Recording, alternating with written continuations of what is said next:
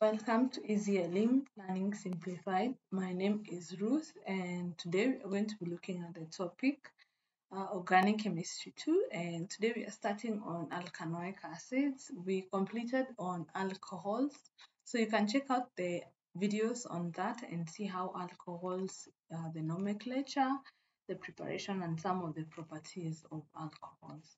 So today we are going to look at some alkanoic acids, their nomenclature, and we're going to practice how to show the nomenclature of the acid. So alkanoic acids or carboxylic acid, this is the other name of the alkanoic acids. They usually form on homologous series with the formula. You can see the formula, and you notice it has two oxygen atoms in its structure, and the formula can also be written as that. It can also be written as that with a carbon, in which case the value of N is the number of carbons beginning from 1. So the members from each other differ by addition of a CH2, and their functional group is that which is attached to the alkyl group. So you notice, like in qualitative analysis, we use this to show a carboxylic acid or presence of a carboxylic acid. So this is the basic unit. Remember, this is a double bond, and then this is attached now to the R or the alkyl part. So when you look at the nomenclature of the acid, it's an alkane. When you look at an alkane that ends with an E, we are going to replace it with oic. So if I had like the first member in the series is methane, the alkane. So we will change the E and becomes oic, so it will become methanoic acid. So that's how we change the E to oic. So let's draw the structure of methanoic acid. So you present the open structure, condensed, and skeleton where possible. So methanoic acid, so it is just going to have one carbon. So it's going to be like that. If you count the number of bonds, we are missing one bond, so we put it. So when we condense this, it becomes like this. Doesn't have a skeleton because it's made up of just one carbon. So next is ethanoic acid. This has two carbon, so we can put the unit on the last carbon. Remember, this carbon is already fully bonded, so always be careful with this. You have a tendency to introduce an hydrogen at the bottom. Please don't do so. So if we condense this, becomes a CH2 COH. So also we do not have the skeleton because it's just two carbon atoms. Let's look at propanoic acid. So this has 3 carbon atoms.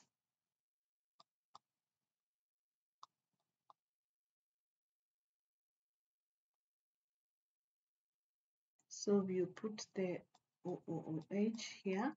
So you can see how it becomes. So if you condense it, it becomes CH3, CH2, this was 3, and then COH.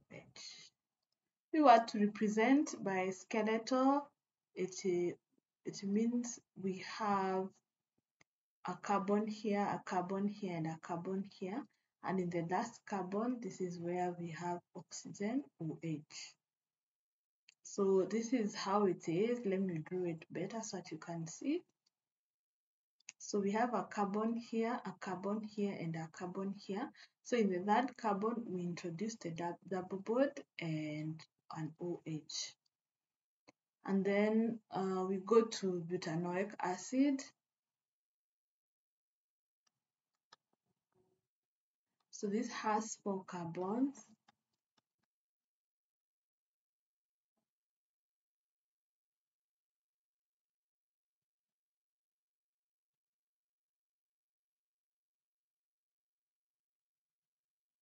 So oxygen and OH. So when you condense it, it becomes CH3, CH2, CH2, COH. So if you were to represent in skeletal, it would be like this. So there's first carbon, second, third, and then fourth. So you put the double bond here and OH at the bottom. So then propanoic acid or pentanoic acid with 5 carbons. So hydrogen, hydrogen, hydrogen, hydrogen, hydrogen, hydrogen, hydrogen, hydrogen, hydrogen. So if you condense it, it becomes CH3, CH2, CH2, CH2, and COOH. So this becomes 5. So 1, 2, 3, 4, 5. So, and then on the last one, we introduce the double bond and the OH. So you can proceed to work out the others, that is the hexanoic, heptanoic, octanoic, and nonoic acids on your own so that you can see how that happens. So next you're going to look at naming. So when it comes to naming alkanoic acids, we use the same rules we were using with alkanes and alkenes. So every time we are naming, we have to prefer the COH group or the basic unit. It's the one that is given preference. So the largest chain is going to be the one that contains this group. And then instead of N, we end with OIC. And then you can also specify where the OIC when you have more than one basic unit in a system, especially like in esterification, you'll see that later. In polymerization, you can have more than one.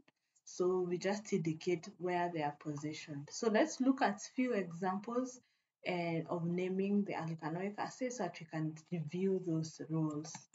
So when you look at this structure, you can see we have a branch at carbon, this carbon. So it's made up of 2 carbon. This is the main unit or the parent name. The parent name is made up of 2 carbons. So that means that is an ethane.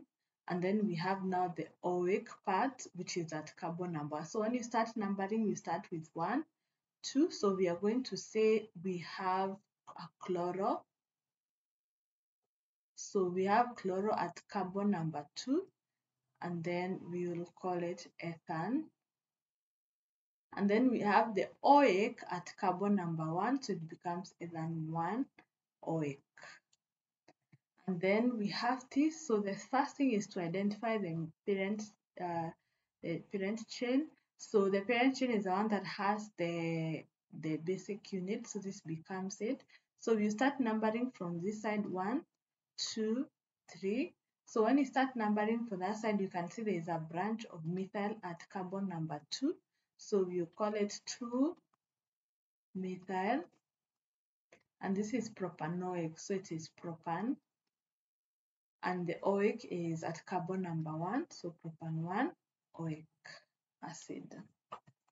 And then also we look at this one. So this is going to be the longest chain. So you start numbering from here 1, 2, 3, 4. So we have a chloro at carbon number 3 and a bromo at carbon number 4. So bromo comes first alphabetically, so it comes 4 bromo, 3 chloro, butane, because there are 4 carbons, butane, 1 oic acid. And then finally we have one that has 2 OX. So this has 2 carbons, so that tells you it's ethane, so it becomes ethane. We have the oic at carbon number 1 and another one at carbon number 2, then dioic acid.